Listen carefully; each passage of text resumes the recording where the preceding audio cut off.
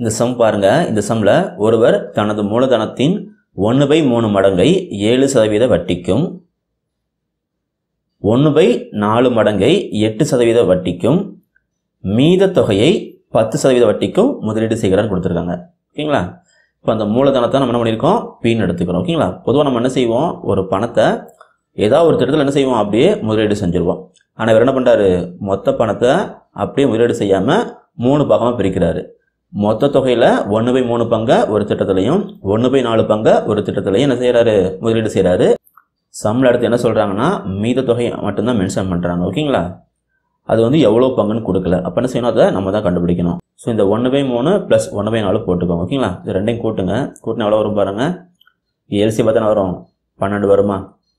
இது 4 டைம் போகும், இது 3 டைம் போகும். அப்போ கூட்டுங்கன்னா வரும் 7/12 வருங்க.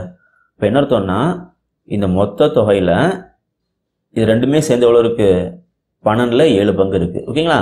அப்போ மீத தொகையில் என்னங்க இருக்கும், 12ல் 5 பங்கு இருக்கும். 12ல் 7 போச்சு, மிச்சம் என்ன இருக்கும், 12ல் 5 பங்கு. அப்போது இந்த மொத்த தொகையில் 12ல் 5 பங்கு என்ன பண்ணுறாரு, 10% வட்டிக்கு முதலீடு பண்ணுறாரு. ஓகேங்களா?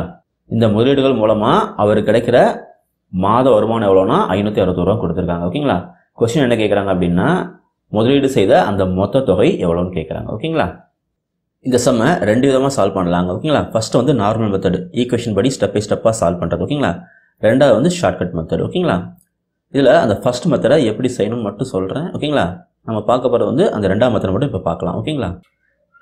சம்மில் பார்த்தீங்கன்னா மாத வருமானம் வந்து 561 சொல்கிறாங்களா, அதாவது இந்த 3 இதுலேருந்து கிடைக்கிற மொத்த வருமானம் தான் 561. ஓகேங்களா?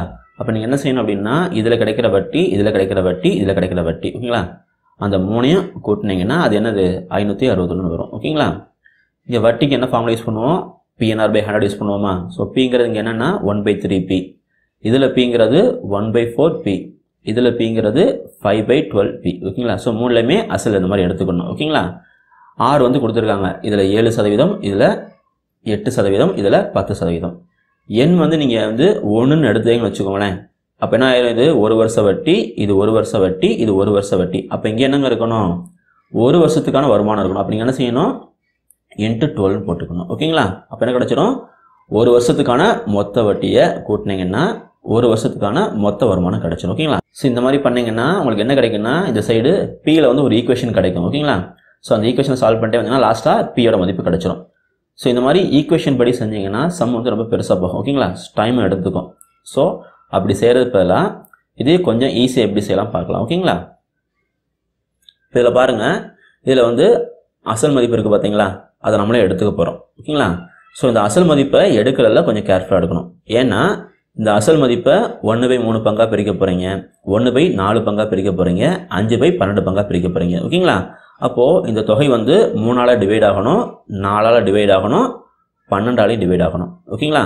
அப்போ என்னென்னா 3, 4, 12ஓட மடங்காக இருக்கணும். அதாவது 3, 4, 12க்கு எல்சியம் பார்க்கணும். ஓகேங்களா?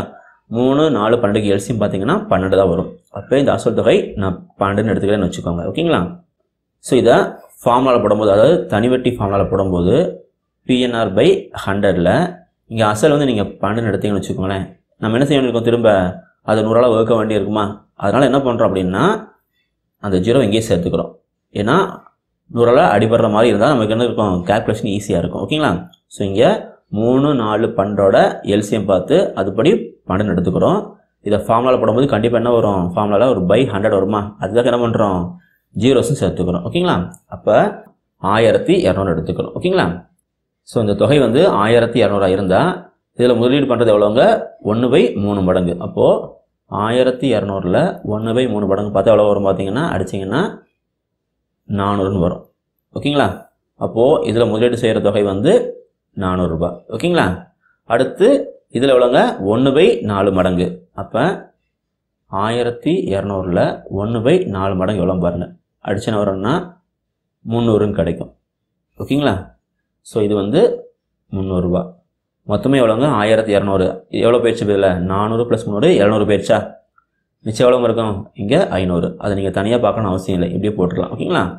ஸோ 3லையும் முதலீடு செஞ்ச தொகை தெரிஞ்சுது, அதே மாதிரி 3லையும் உள்ள வட்டி வீதம் தெரியுது. இப்போ நம்ம என்ன செய்ய போகிறோம்னா ஒவ்வொன்றிலையும் கிடைக்கிற 1 வருஷ வட்டி என்னன்னு பார்க்க போகிறோம். ஓகேங்களா? ஆனால் சம்மில் என்ன கொடுத்துருக்காங்க, மூணுலையும் சேர்ந்து கிடைக்கிற மாத வருமானம் தான் கொடுத்துருக்காங்க.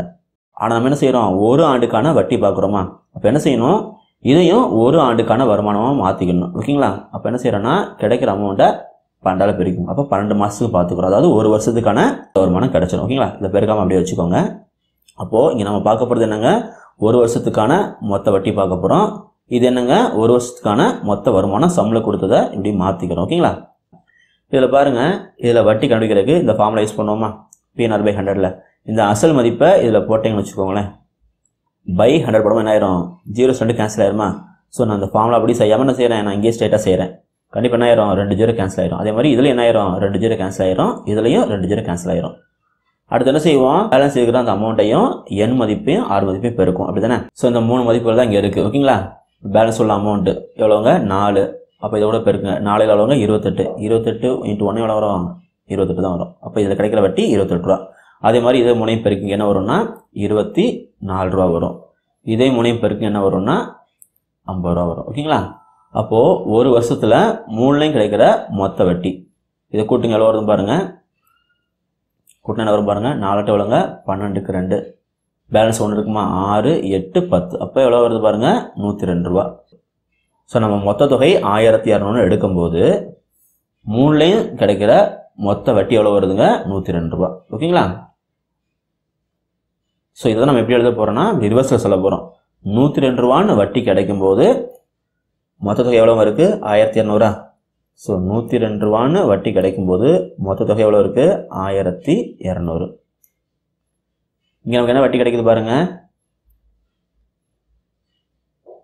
516 × 12 பெருக்காமல் வச்சுருக்கோம், அவ்வளோதான். ஓகேங்களா. அப்போது 102 ரூபா வட்டி கிடைக்கும்போது மொத்த தொகை 1200னா 516 × 12ங்கிற வட்டி கிடைக்கும்போது மொத்த தொகை என்னவா இருக்கும் பார்க்க போகிறோம், அவ்வளோதான். ஓகேங்களா.